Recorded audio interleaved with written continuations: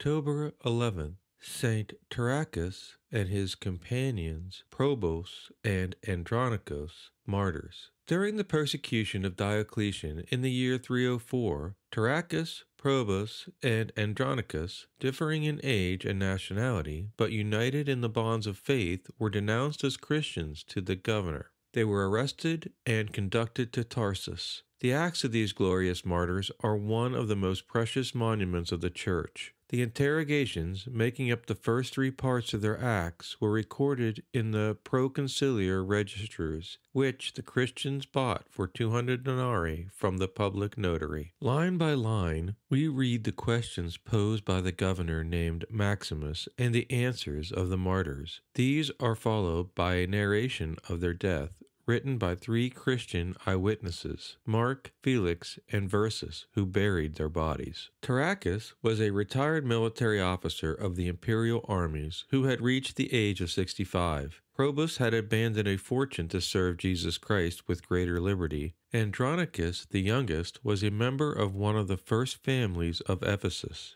When Tarachus was told to sacrifice, he replied, "I cannot renounce the law of God." The governor of the province said, "There is only one law, the one we obey." Tarachus responded, "There is another, and you transgress it by adoring your own handiwork, statues of wood or stone." He was struck on the mouth and beaten with rods. Tarachus said while being struck, "Now you are making me truly wise. The blows you give me fortify me.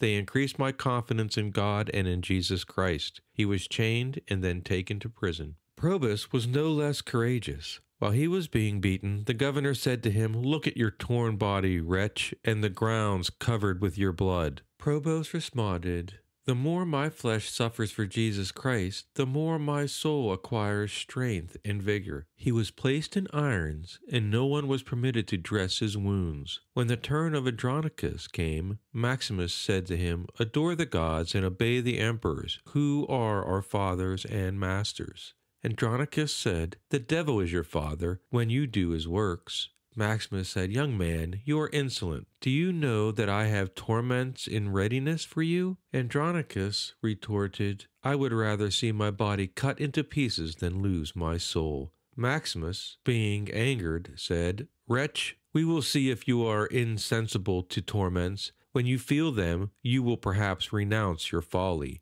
Andronicus responded, "This folly is advantageous for us who hope in Jesus Christ. The wisdom of the world leads to eternal death." He was tortured on the rack and salt put on his wounds. He then said, "Your torments have procured fresh refreshment for my soul and body." Maximus responded, "I will have you perish by a slow death," and he had him chained like the others and put in prison. A short time later, they were moved to another city, where the same governor began the questioning over again. Tarachus had his teeth broken, his hands burnt, and vinegar and salt poured into his nostrils. He said, "Your vinegar has only sweetness for me, and your salt seems insipid to me." Probos, brought before him, told him, "My soul is stronger than ever. In heaven, I have a living God whom I serve and adore. I know no other." When told to sacrifice to Jupiter, he said, "Can you give the name of God to one soiled by adulteries, incests, and other enormous crimes?"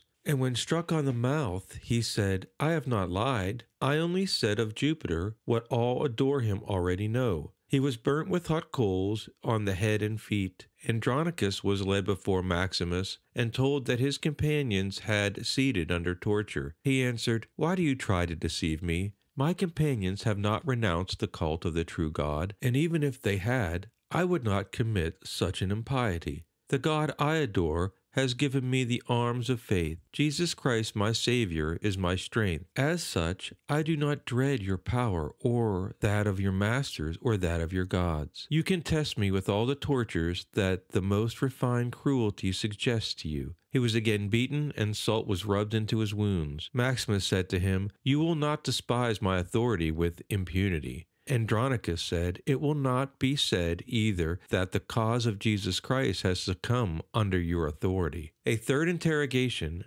and another series of tortures followed at still another city. Tarachus was cruelly tortured. When his ears were cut off, he only said, "My heart is no less attentive to the word of God," and made other similar replies as respectful as they were heroic. Maximus said to Probus, "The God you invoke has delivered you himself into my hands." Probus responded that God loves men. Then, food that was to be offered to the idols was forced into his mouth. Probus responded, "I have abandoned my body to your power in order to save my soul. When you force me to eat what has been offered on your abominable altars, I am not soiled. God is witness to the violence I suffer." He was then blinded. He replied, "You have deprived me of the eyes of my body, but cannot take away from me those of the soul. If you knew your own blindness, you would find you were more unfortunate than I am." The youngest confessor had his teeth pulled out and was told he would be devoured by the beast in the amphitheater. He said, "God will deliver me when it so pleases him." Unable to walk because of their wounds, these disciples of Christ were borne into the amphitheater.